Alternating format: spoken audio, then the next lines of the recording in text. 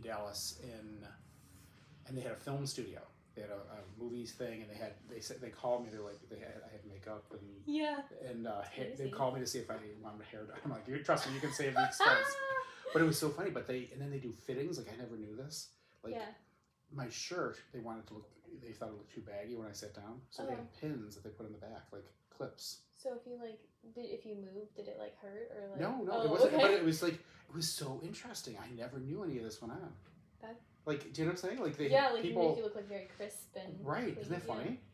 Yeah, it was really cool. Yeah, cool experience. Cool. Yeah. I'm not as official as. Oh no! I don't have clips in your shirt. Looks good. I don't need any. I trust me. But it was so funny.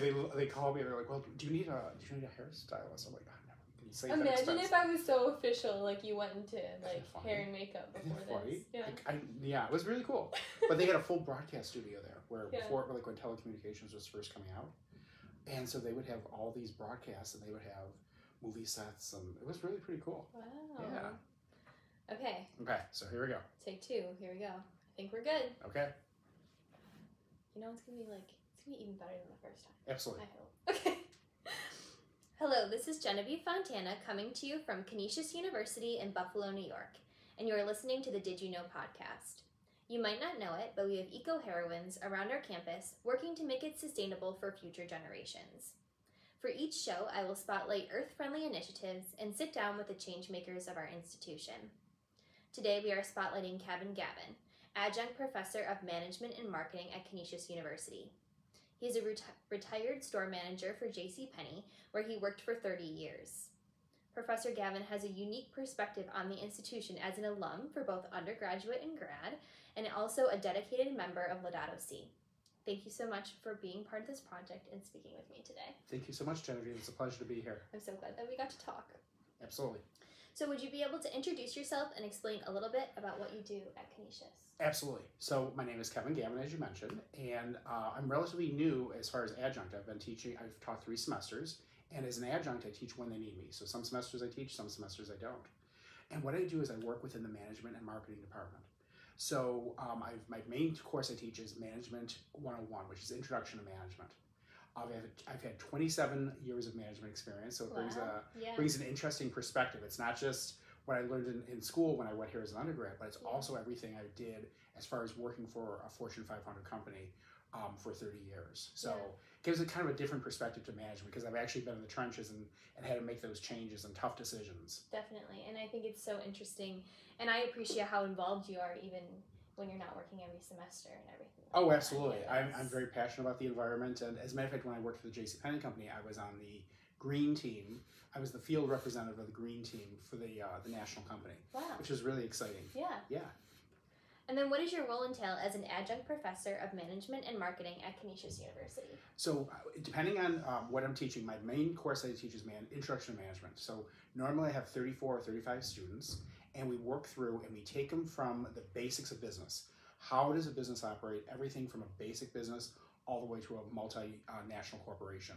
And we go through and we study, and many of these students have not had background in business, so we take and go through the very basics, and we talk about how a business may grow from a farm stand, from being at a farmer's market, all the way to being a major corporation. Mm-hmm. And we go through, and then once we establish the basics of business, we then go through and look at how does management change the world? And in effect, management changes the world. And we go through, and one of the big projects that we do is we take a look at big companies that failed, and we look at what went wrong. Oh, cool. How did companies go from being one of the largest in the country to completely disappearing? Yeah. And we go through and look at the level of poor decisions that have been made and things that happen that change the entire environment for the company, but also influence the community and their employees. Yeah. So it's kind of a fun project. I really want the students to learn how and be able to analyze a company and not just say, oh, it's too bad they're going out of business. Yeah. But instead say, what happened? What's next? How could this have been averted? How could they have changed with their customer? How could they have changed with the environment as technology changes? Yeah, I think that's so interesting, especially when you're talking like starting from like a farm stand or something so small, because like, especially now people's values are more into small businesses and environmental based things, so that's definitely how something could grow. Oh, absolutely. And so many of our large corporations started with filling an unmet need. And so often the consumer did not even realize that they needed that product. Yeah. Which is interesting. When you really look at companies, we studied 3 companies, and we look at, we look at Nike or Nike, depending on how you pronounce it, and how it started, and how it really came from people having discomfort when they ran, and actual pain and foot injuries from running in uncomfortable shoes, like running in Converse sneakers, because that's what the current technology was. Right. And people didn't even realize it. They knew that if they wanted to run, they had to be in pain. But the reality is they had the founder had a vision for running in comfort, and actually used a waffle maker to get the first sole. Wow. To create the first sole, to give cushion when you run, and to structure and to support the foot, and to increase speed, and all these things, because it was an unmet need. People didn't even know they wanted more comfortable sneakers. Yeah. They knew that they enjoyed running, but they enjoyed it even more when the technology changed with them. That's so interesting. And it's fun, but there's so many companies like that. Yeah. And we go through and we study 3 companies like that, and we look at how the customer doesn't even know they want it, but then when they realize it, they're like, wow, this is perfect. This is what I need. Yeah. Especially with Converse, so my grandparents, when I got Converse, because I liked the way they looked, they were like, oh, you're wearing gym shoes, which is funny, that you said that. Absolutely. Yeah. Absolutely. Even when I was in school, when we would have gym, we would have those uncomfortable sneakers. And can you imagine running a marathon in those? Yeah, no, I cannot. So flat. Oh my goodness. There's no support. They're flat. When you sweat, they get wet. Everything that could go wrong. But that's what athletes had to do. And if you look at old films of the Olympics and runners back in the day, that's the shoes they were wearing. Yeah, that's nice. And it's crazy. But it took somebody to be able to realize that consumers don't even know they want this, and all of a sudden it radically changed the world. Right. And people enjoy sports more, and they would participate more because they're in less pain. Yeah, no, I can't imagine, especially the Olympics now, people with Converse on. Absolutely. And it's really crazy, but that's even old-fashioned basketball sneakers, the Converse that were originally the Chuck Taylors. That's what my grandparents were saying. Oh, you're wearing basketball sneakers. Exactly, exactly. Yeah. And it's so funny because we're so accustomed to them being fashion. Now, do you know that Converse is owned by Nike or Nike? I think I've heard of that before. Yeah. They maintain a separate headquarters so that the way the product innovation is kept different from the Nike or Nike product. Yeah, that's so interesting. Yeah, so I try to keep the course interesting, and I try to get them to make the connections that business doesn't have to be boring, but instead it affects everybody's life and happiness. And it hits so close to home too, because I don't know, styles keep coming back, especially with how big Chuck Taylors or Converse were then and now and everything like that. Absolutely. So, yeah. Absolutely. And it's funny because now they come in colors. Years ago, they came in 3 basic colors. Yeah. What color do you have? A green one. Like the dark green one. Right. Yeah. Very cool. Yeah. But now it's a fashion thing. And then they have limited, they have relationships with artists and creative people that do all these unusual designs and things like that. Yeah. But years ago, it came in, I think it was black, white, and red, maybe, or black, white, and navy. Probably early was probably black, white, and navy. So, but it's all about how it changes and adding creativity to a product. And now people wear them for weightlifting because it connects you to the ground better. Wow. Do you know what I'm saying? Because as opposed to a runner, and it also probably protects your feet a little more. So, yeah. Yeah, we were working with Stitch Buffalo, which is really close to around here. Right. And they have a special where they help you embroider your Converse and stuff like that, which is kind of cool. That's super cool. Yeah. Because the customization. Nobody's going to have that same look, and it's going to make it special for you. Yeah, definitely. Oh, I love it. So as a dedicated member of Laudato Si, what does the initiative mean to you, and where do you see this journey taking Canisius? Sure. I think one of the biggest things that I like about participating in this committee is that it allows us to take a look at where we are currently and how can we make Canisius University even better, more earth-friendly, bring consciousness of green initiatives to the next generation of leaders. Because it's so important, because so often, it seems like I can't do my part. I'm just an individual. What can I do? And the people do not realize the power of an individual. And when I say that, I talk about, for example, a water bottle. If you use a plastic disposable water bottle and you use 2 or 3 per day, not only are you making a financial investment, but it's also bad for the environment. Whereas if you use a reusable bottle, okay, and I'll just use a rough example. So if you use 3 water bottles disposable per day, and they're $1 each, which they wouldn't be, okay, that would be over $90 per month that you're spending on water bottles. Yeah. And it's also bad for the environment. So by that one individual, you do the multiplication of it, and it's amazing how much of the impact the consumer can have on, first of all, their pocketbook and how much they're saving, but also how much they're saving on the environment. And they're reusing that bottle, and they're saving a lot of money, and it's also better for the environment. Definitely. So it's kind of one of those things that I think is great, because people will take that from Canisius University and it'll impact their life. Yeah. Because it's, the easier thing is, oh, I'm going to grab a bottle of water. And you don't always think of the cost of that. And all of a sudden, most people, if you said, oh, you're spending almost $100 a month on water, they'd be like, no, I'm not. And like, definitely not. That doesn't even like equate, kind of like just thinking about the unit price. Yeah. Exactly. And that's conservative, because as you know, it can be 2 and 3, and sometimes if you're at an event at a stadium, it could be 6 or more. Oh my gosh, definitely. Like at the Bills games, they give out those huge bottles. I don't know if they're Kind or something like that, but yeah, they're definitely so much more pricey. Absolutely. And the interesting thing is that category did not even exist when I was in college. That category, water bottles, did not even exist. Occasionally, fancy people would have Perrier water, imported from France. But the reality is most people, that was not even on their radar. They would use drinking fountains, or might drink pop or something like that. But the reality is that category didn't exist. So it's kind of interesting when you look at it. Yeah. As a matter of fact, even the bottle bill for New York State, which is where they have a deposit on the each bottle that's sold, a pop and beer and things. So that did not even include water bottles, because in 1982, when that bill was developed, or 1981, that bill, water bottles didn't even exist. Wow. So it's just interesting how it changes throughout. The product didn't even exist back in the 1980s, in effect.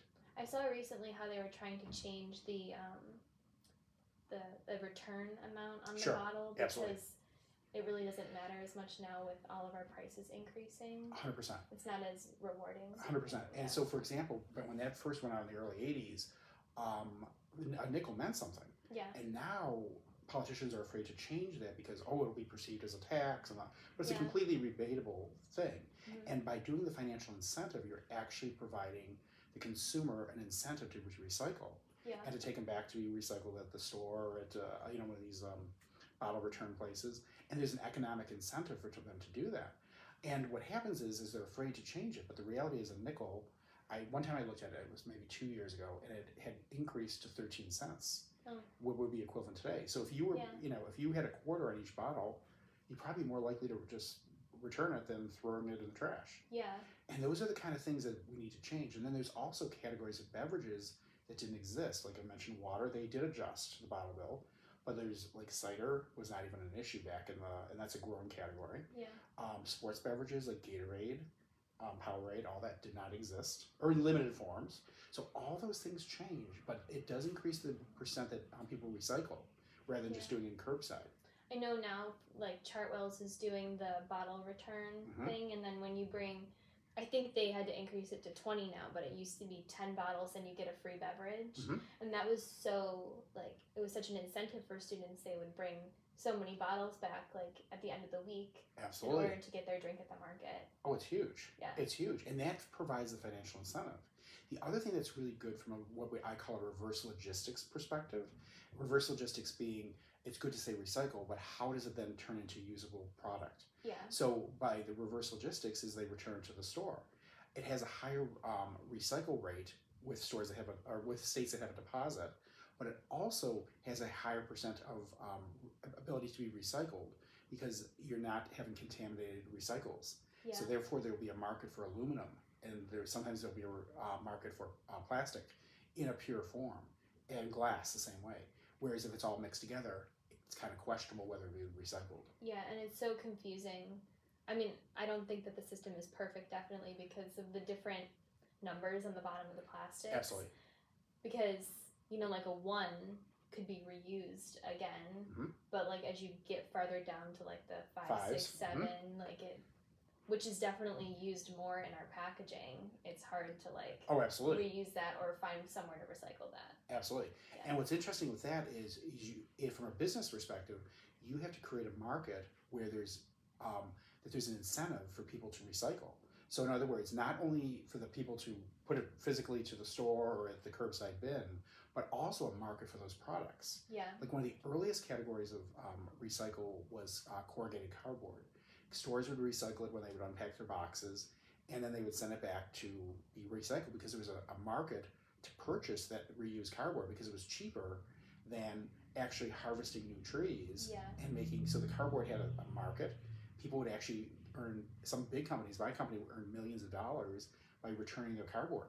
Wow. I mean, that's a great thing. And it also is good for the earth because you're not ripping trees down. Yeah. Do you know what I mean? For the new cardboard. And there's only a certain number of times you can use it because eventually the fibers get too fragile or whatever. Yeah. But the reality is you have to create that aftermarket. So, like for example, plastics, when you go into like that the yogurt containers are the eternal thing. Definitely, Sometimes it's always that agony. Should I recycle it? Should I not recycle it? Definitely. Because the 5 is the hardest to find a market for, because there's not a product that it's convenient.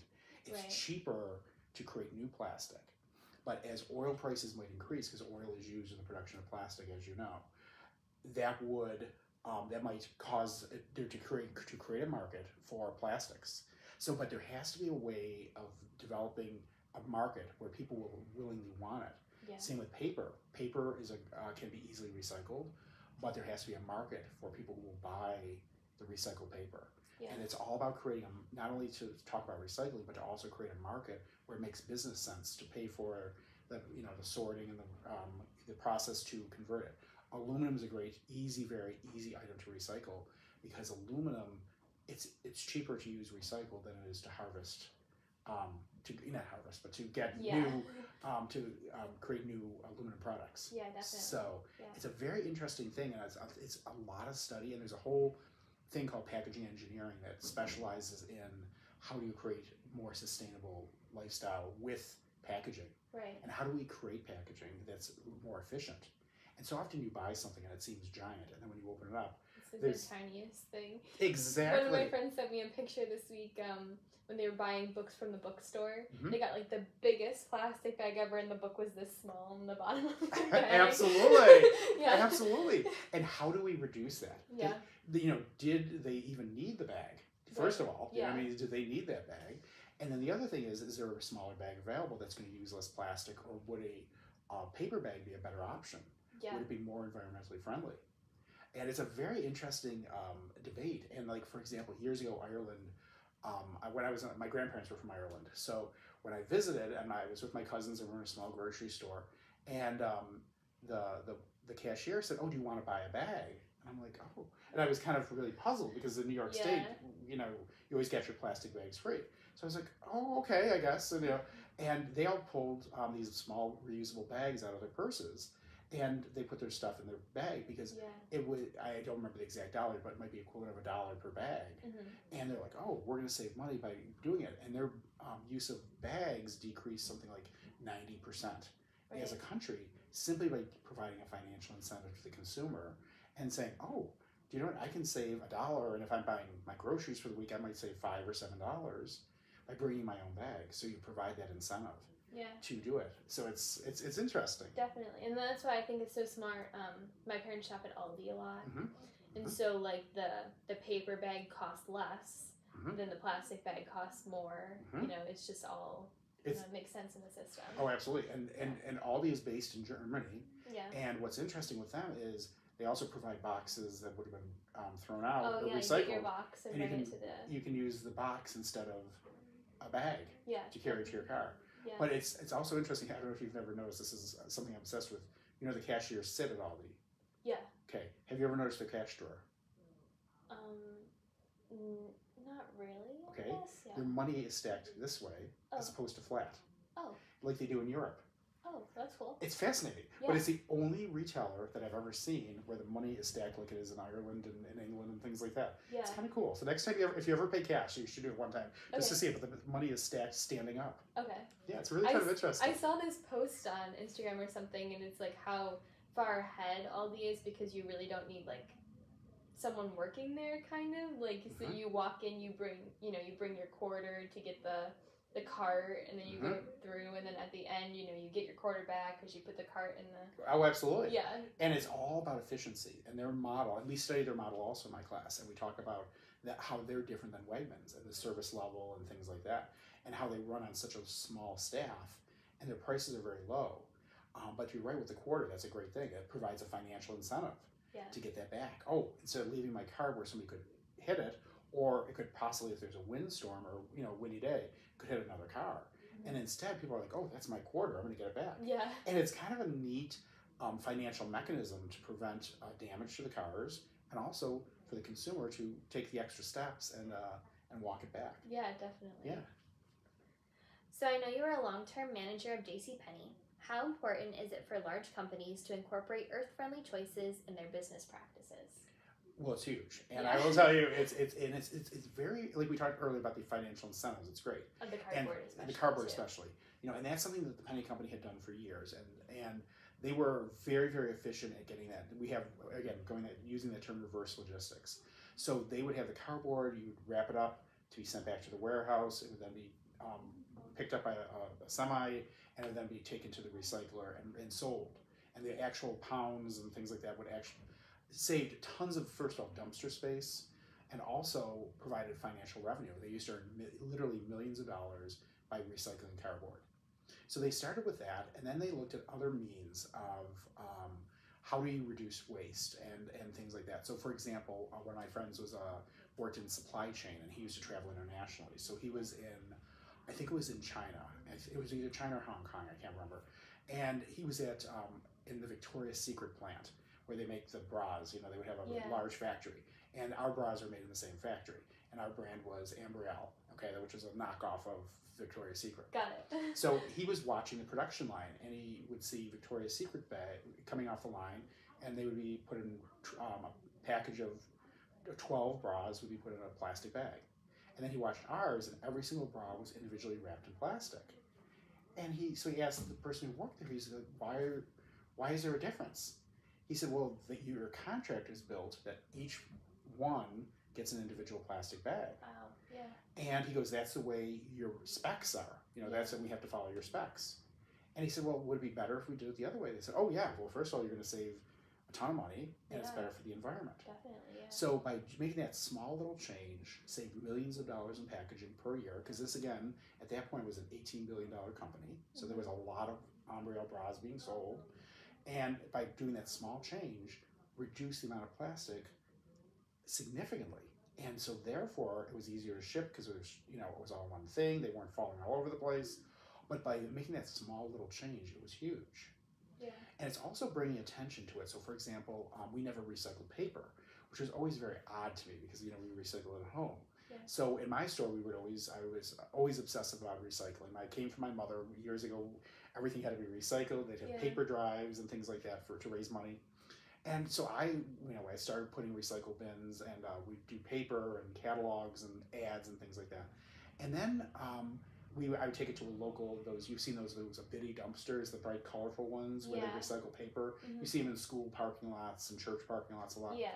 So we would do that, and I'd do that every week, and I'd fill my car, and I'd have almost a car full of paper by the time of all the ads and things that, magazines and stuff like that. So we'd, put in the recycle bin. So we would have these large store manager meetings in Dallas, and I would always ask questions, and I'd always ask hard questions. So my boss would always be nervous. He's like, oh my God, what's Kevin going to ask? And the reality is that I raise my hand, and it's really intimidating because you're in front of 3,000 people. Oh my gosh. And you're, at the microphone. And be like... you're at the microphone. And I said, and I explained what our store did. And I said, we recycle paper. I said, why is the Penny Company not recycling paper? And the CEO, dead silence. And he's like, I have no idea.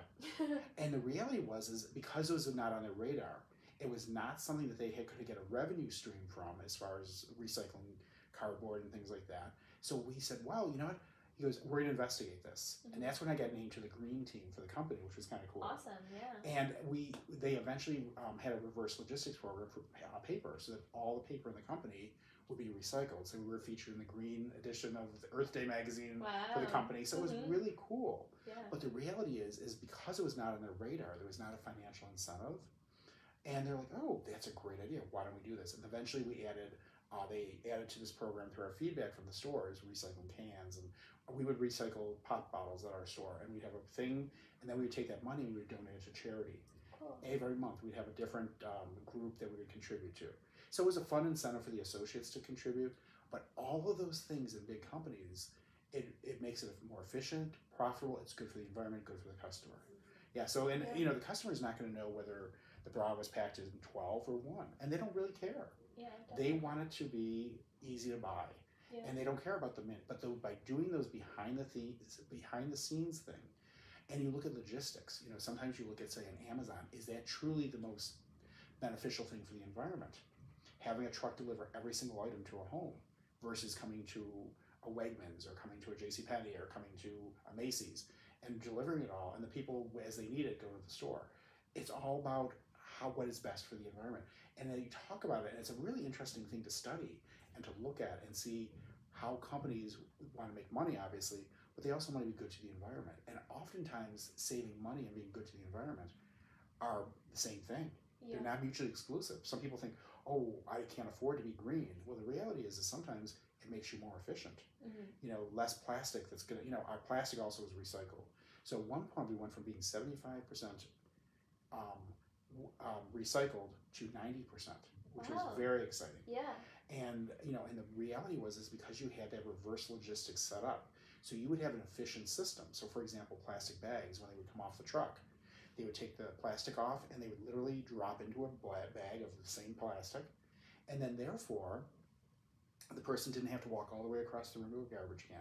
And those things sound really minor, but those are huge. No, yeah. If it's easy for the person to do the work, so the worker would undo it, the plastic, drop it in the bag, and then that would be bundled up and sent back on the truck to our warehouse for reverse logistics. So it's an exciting thing, and it's important for companies to do that and to make it easy for the employees and also or the associates, and also make it easier for customers to recycle. Yeah. Yeah. And it's so interesting because if your friend didn't go, like, you wouldn't know that your bras were bras were packaged that way, unless 100%. I don't know, you looked like really, really deep into like the contract or whatever. But exactly. And the thing is they, because they've been doing it for years, and so often we get caught up in the status quo. We've always done it this way. And the reality is, by him visiting that factory and looking, because the Penny's was very, very, for years, they would send inspectors into the factory to make sure that they were, following labor laws, making sure that there was no human trafficking, all that kind of stuff, to make sure that it was a quality product. And they had that for years, and they'd have people go in. And he just happened to notice, he's like, well, why is ours different than theirs? Because literally they're made in the same place. And they're like, well, that's what your contract says. And the contract had been in place for years. And when they finally looked at it, they're like, oh, by changing the contract, we can be better for the environment and we can be more efficient. Yeah. Yeah. And it's one of those things, but it's saying business as usual. By looking at things, like for example, we talked about packaging.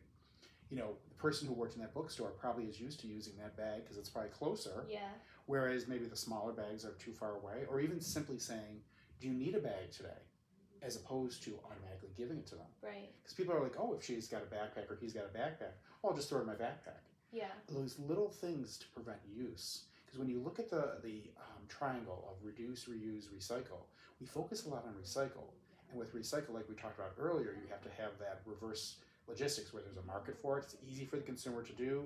And it's also, we have a market to sell that product because you have to take that recycled product somewhere. But you look at the other ones and we talk about reduce.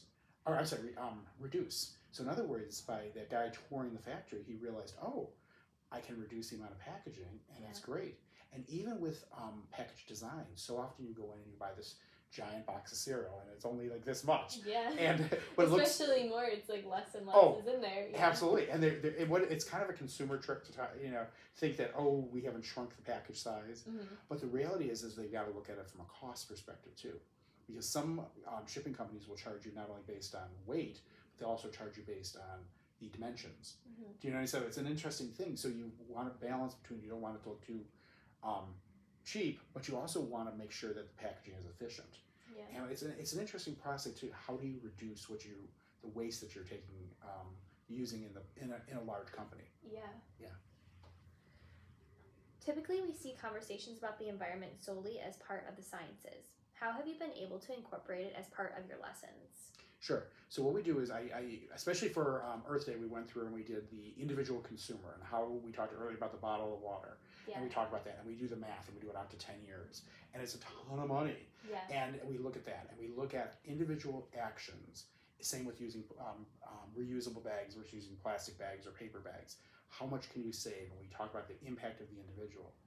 We also talk about it from a consumer perspective, because it's not about what I call greenwashing, where you want to look good to your consumer, but you actually want to make hardcore changes. And we go through and we talk a lot about the reverse logistics, and we talk about the cardboard, and how do you find that aftermarket for that product, and how do you find packaging that is efficient, that not only meets the need of the consumer, that it arrives to the consumer undamaged and unspoiled, but also that there's an aftermarket for that type 5 plastic, that there is something that can be used in a secondary market.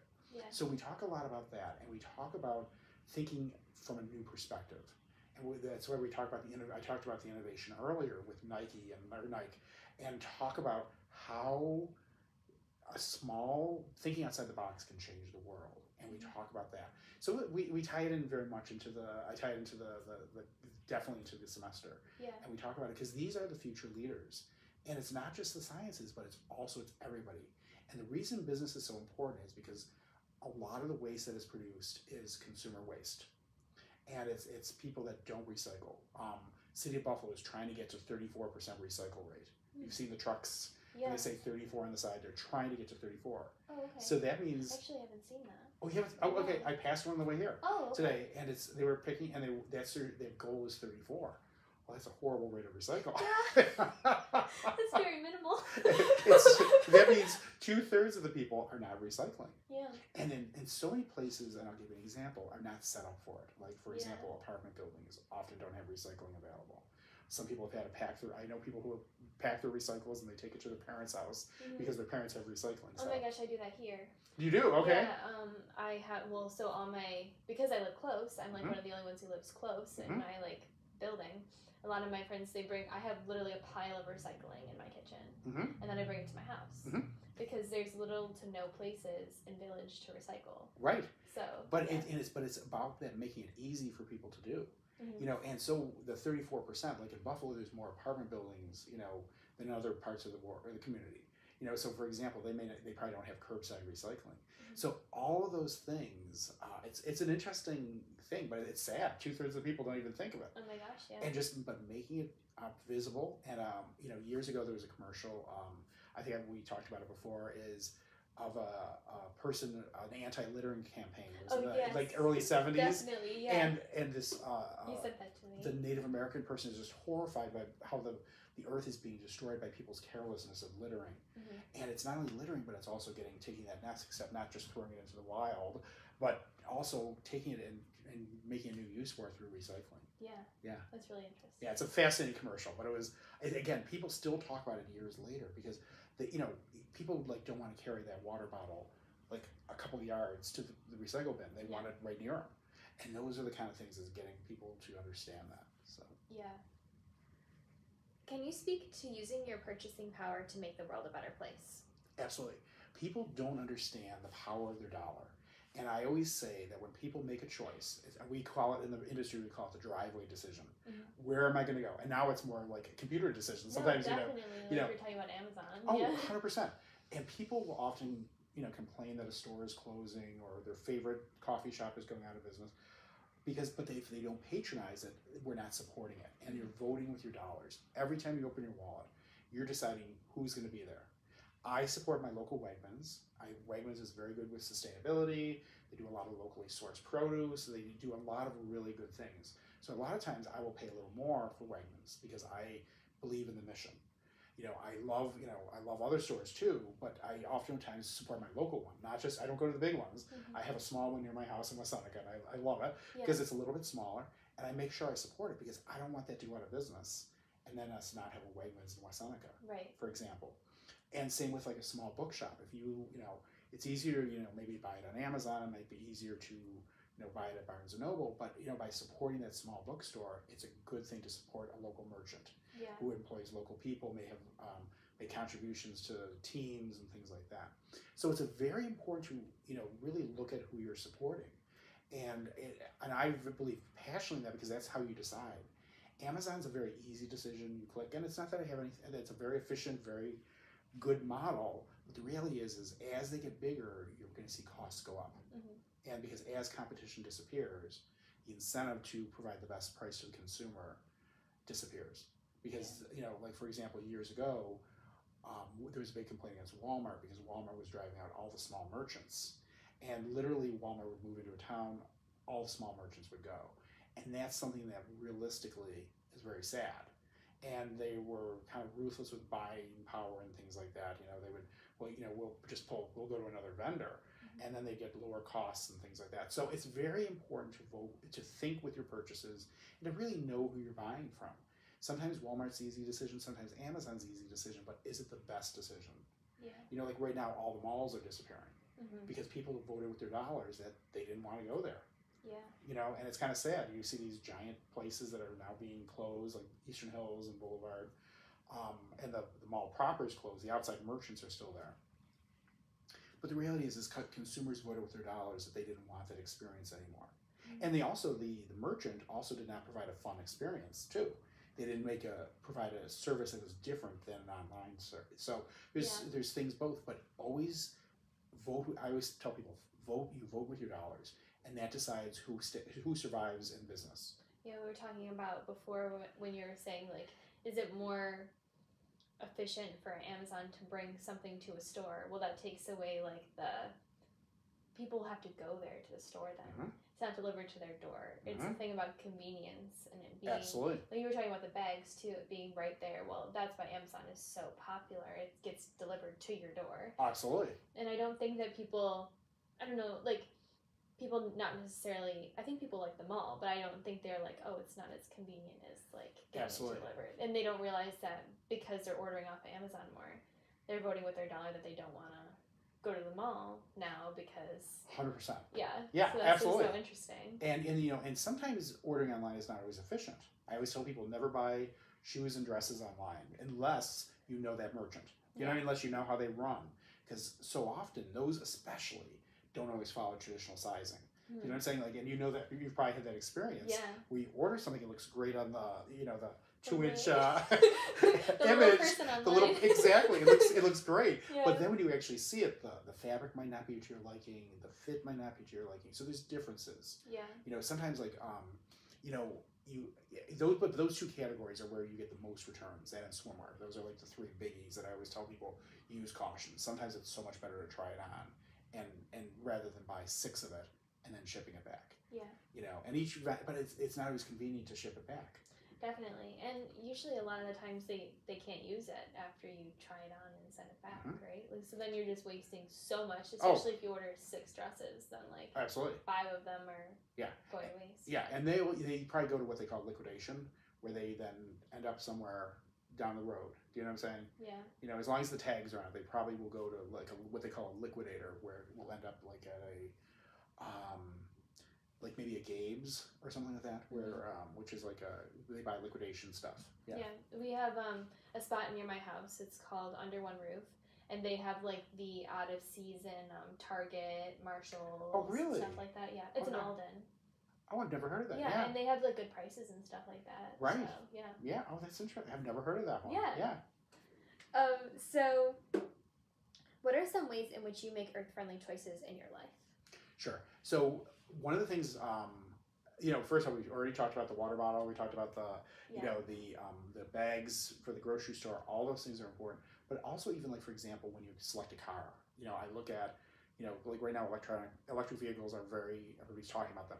What I would always do, because I would have an hour commute, is I always look for fuel efficiency within a gas model, because the fuel efficiency was huge. So I was able to pick a car that had 30-something miles to the gallon, and that was much more eco-friendly and easier on my wallet than even buying a more expensive electronic e-vehicle or whatever.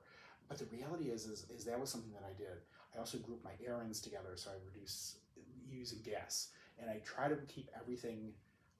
As far as like at my house, I do composting. I do all of these things to reduce use. I also I'm very list driven now, which is funny because the pandemic kind of forced it into me, but it makes me a better shopper with less food waste because now I plan the meals rather than just going to the store and saying, oh, this looks good or that looks good. Shopping with your eyes, like, oh my gosh. Or you're shopping when you're hungry. Oh, 100%. 100%. You spend so much more when you're shopping when you're hungry because it's like, oh my God, that looks so good. And sometimes the same person that makes that decision to buy it may not be the same person who was set to cook it. Do you know what I'm saying? Because then all of a sudden you're like, oh, I've got to do all these steps, or I got an hour prep work to do, and it's not as appealing, you know. And even like we talk about one of the things like shopping more efficiently, less food waste, composting, making reducing the amount I'm spending as far as like I don't need any more clothes, so I'll shop in my closet. You know, all those small decisions are huge. But even something that we talked about at one of our meetings for the committee, we talked about teaching college kids to cook. And I learned to cook later in life, and I love it. But it also is so much more environmentally friendly than buying takeout. Because there's all those plastic containers and all that, you know, that it comes in these giant bags and DoorDash or whatever you get. And then all of a sudden you're like, oh, if I could cook, and then you use more vegetables. I cook with more vegetables now than I used to. All these things that are better for the earth that you don't even think about. And many college kids don't know how to cook. You know, and I know I was guilty. I was one of them, raising my hand, you know, because my mom was an amazing cook. So I never really learned to cook until later in life. And sure enough, I love it. But the reality is by decreasing the amount you order from takeout is a huge benefit for the environment, and for your wallet, because takeout is crazy right now, expensive. Yeah, definitely. So what is your vision for sustainability on our campus? My vision for sustainability is to, first of all, to hit what I call the low-hanging fruit, and to hit those easy things, like making recycling easy for the dormitories, for the apartment complexes, to make it easy for people to, make it easier to recycle rather than just throw it in the trash, and to reduce the footprint in terms of the recycling. I think that's a huge, easy thing, that when you go to an event, there should be a place to put your recycle pop bottle or beer bottle or whatever, and it should be easy. And then that way it doesn't go into the trash. And I think reducing the amount of trash is an easy first step for it. And then the other thing that I think is a tougher one is to changing a heart, to have a metanoia, to having people actually change their heart with how they approach recycling and green initiatives. So often we try to politicize it as a country. And the reality is I think every person doesn't want a river that's polluted. I think every person does not want to step over garbage or walk on broken beer bottles at the beach.